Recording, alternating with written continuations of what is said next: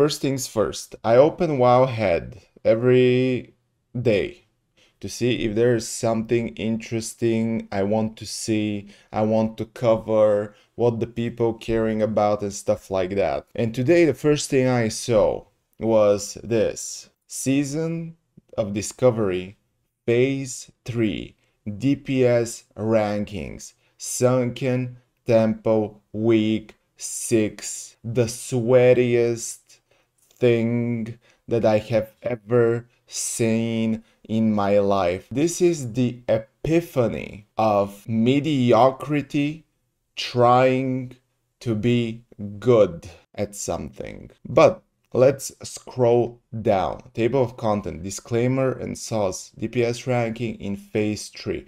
For people who are not playing WoW, let me briefly explain this to you. This is a diagram, basically, of every class and every specialization of a class, how much DPS it does to the latest raid in the game. This is one of the reasons why I don't play SoD. Another reason is the logs that I have covered a few days ago. But why the people are so sweaty? I don't get it. We have DPS Warrior, Enhancement Shaman, DPS Rogue, Tank Rogue. We have all of them. And you have a couple of them. You have couple. Oh my God. Wait, this page is not working correctly. Where is the X? Where can I close this? Oh, okay. Okay, you have 95th percentile statistics. Okay. You have for overall damage, you have damage to bosses.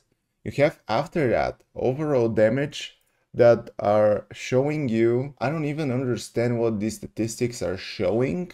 It's just, who cares?